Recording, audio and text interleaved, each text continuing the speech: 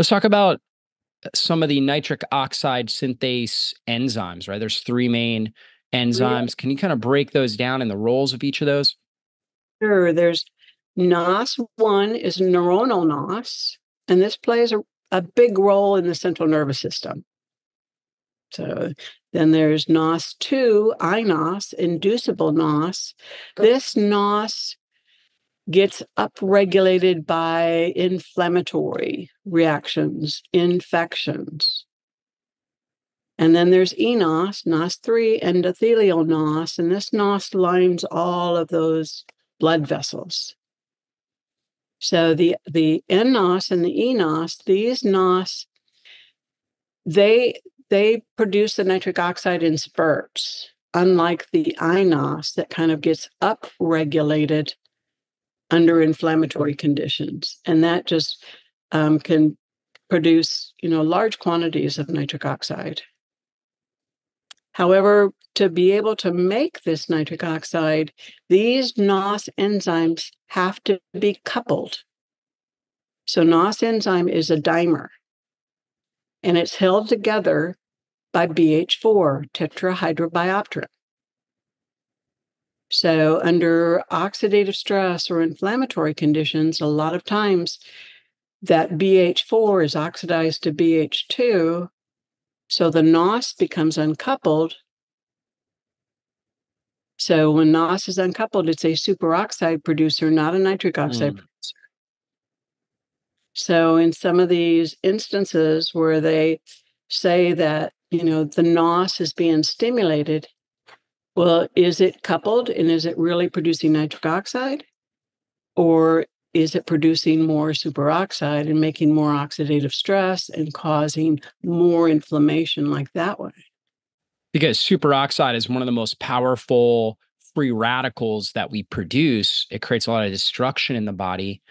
And so if it's uncoupled, if I guess the inducible nitric oxide is uncoupled, then it's going to ramp up the amount of superoxide production, the overall amount of oxidative stress that the body is encountering.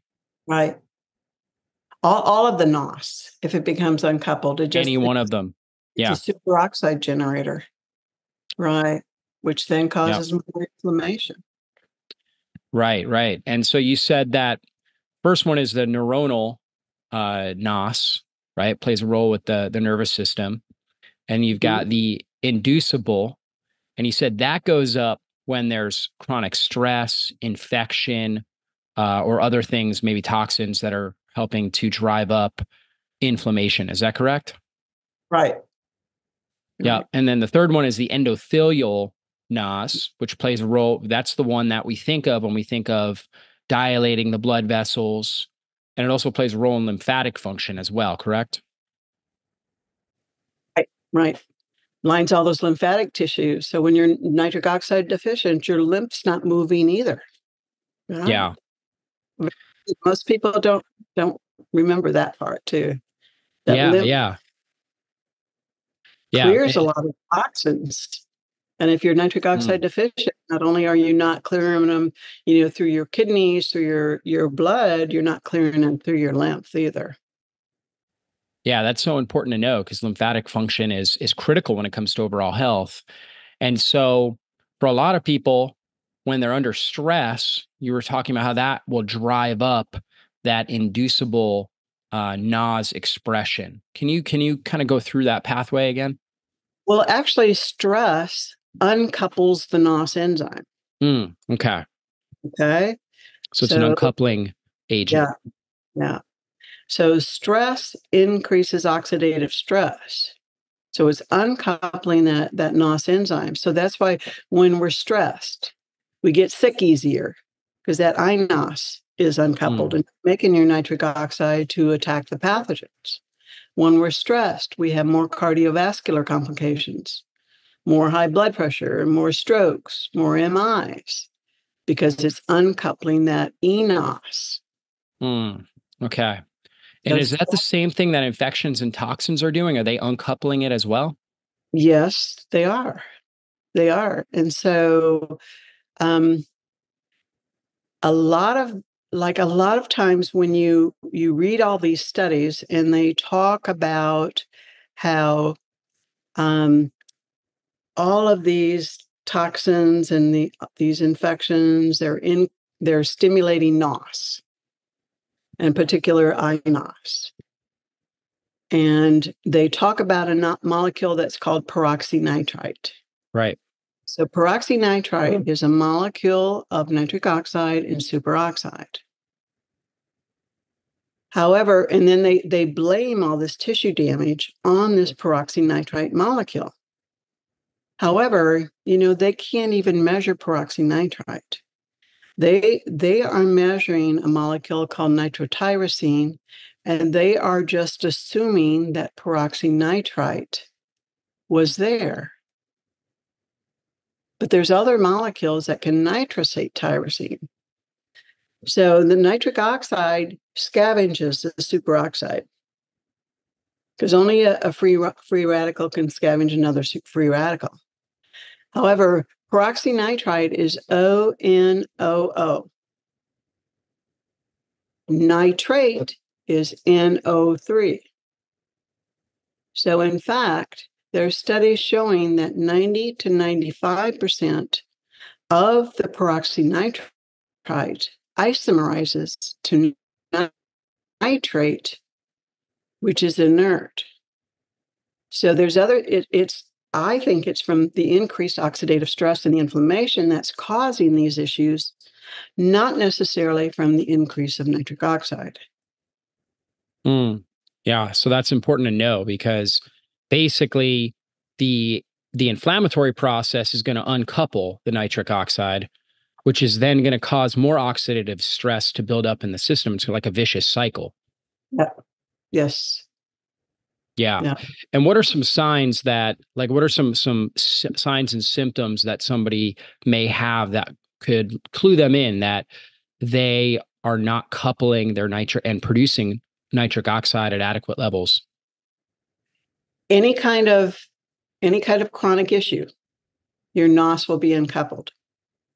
Age, by the time you're 40, that NOS is only functioning about 50%. By the time we're 60, it's only functioning about 15%.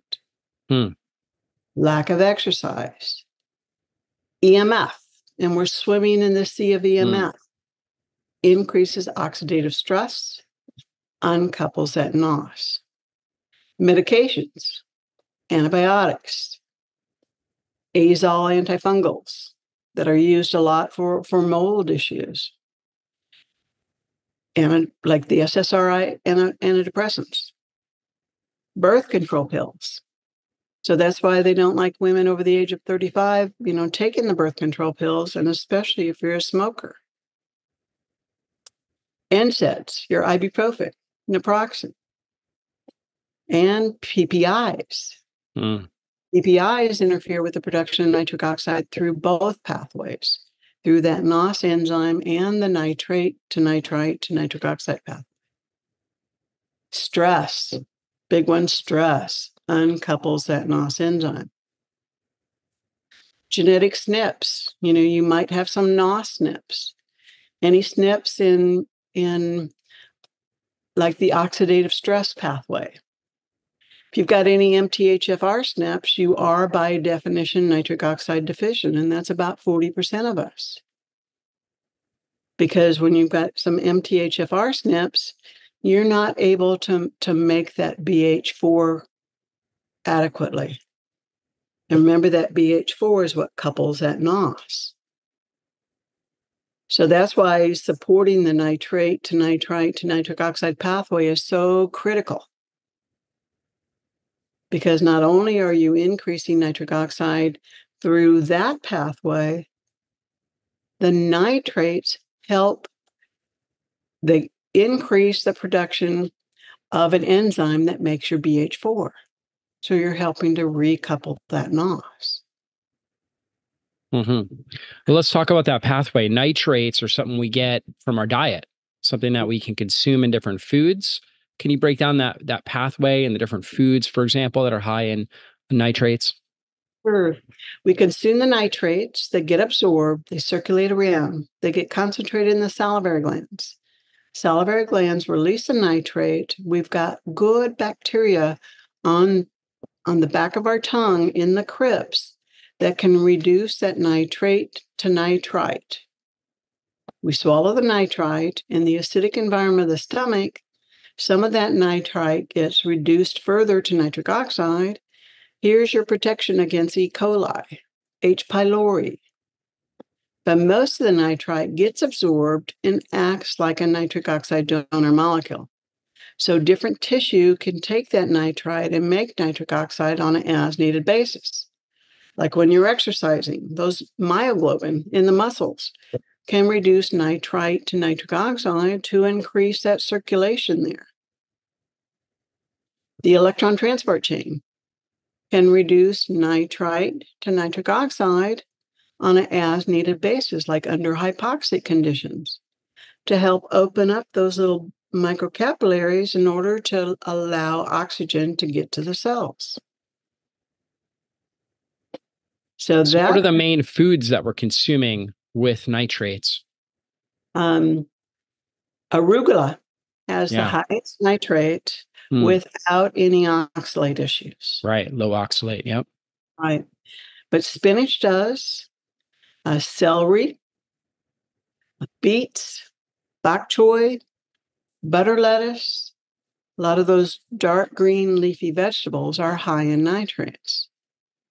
But arugula is kind of the magic one because you don't have to worry about any oxalate issues there. Because a lot of people that do have some chronic issues, they're not clearing those oxalates easily. Yeah, it makes a lot of sense. And so when we're looking at it, we're eating foods like that, and then our bacteria on our tongue are helping break down the nitrate to nitrite compound. And then the nitrite goes into our stomach. We got to have good stomach acid, and that acidity helps with the conversion into nitric oxide. Right. So that's why those PPIs, the PPIs interfere with that nitrate to nitrite to nitric oxide pathway. Yeah, those are proton pump inhibitors. And basically they block your ability to produce stomach acid. Right.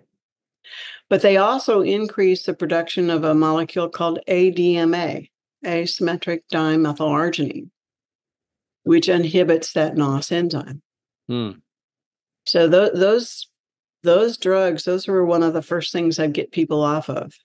When they were first put on the market, insurance only paid for like a 6-week supply. And now they've been on the market for a couple decades. They're over the counter. People have been taking them for years and years. And they're causing all kinds of issues. Yeah. And let's talk about people take, for example, a lot of people use mouthwash and different things like that. How does that impact the bacteria in our mouth that are helping us with this nitrate to nitrite conversion? So anything that interferes with your microbiome, any antiseptic mouthwash, some fluoride toothpaste. Fluoride is antibacterial. If you're using some whitening toothpaste, the hydrogen peroxide, antibacterial. So anything that's interfering with your microbiome can interfere with that reduction of nitrate to nitrite. So, and if you've got dysbiosis of your gut, all of our microbiomes are connected. If you've got dysbiosis of the gut, there might be some dysbiosis of your oral microbiome. However, the beautiful thing about nitrate supplementation is with continued nitrate supplementation, you are rebuilding your microbiome. The gut, the mouth, the skin, the brain, the urinary tract. Everywhere there's a microbiome, nitrate helps build up that.